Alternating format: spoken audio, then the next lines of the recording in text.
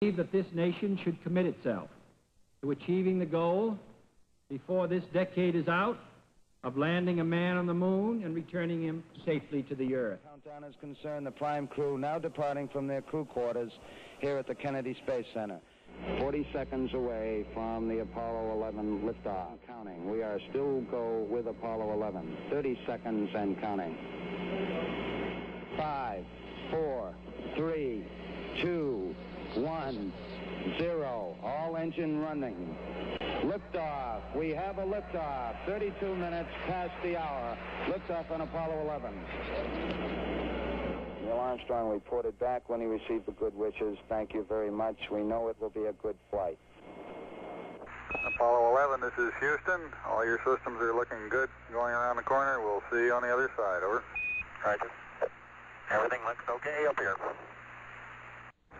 So we're getting a beautiful picture in down here now, 11. The color's coming in quite clearly, and we can see the horizon and the relative blackness of space. Okay, 11, this is Houston.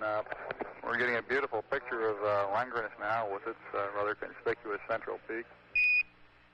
Sea of fertility doesn't look very fertile to me. I don't know who named it. Eagle looking great. Your go. 40 feet down, 2.5. Picking up some dust. Okay, engine stop. APA at a descent. Houston, Tranquility Base here. The Eagle has landed.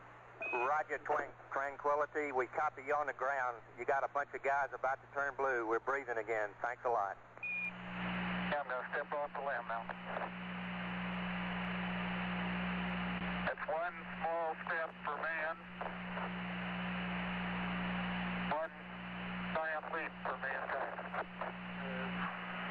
Dear men from the planet Earth, first step foot upon the moon, July 1969. It came in peace for all mankind. The President of the United States is in his office now and would like to say a few words to you. Over. Hello, Neil and Buzz. I'm talking to you by telephone from the Oval Room at the White House. For every American, this has to be the proudest day of our lives.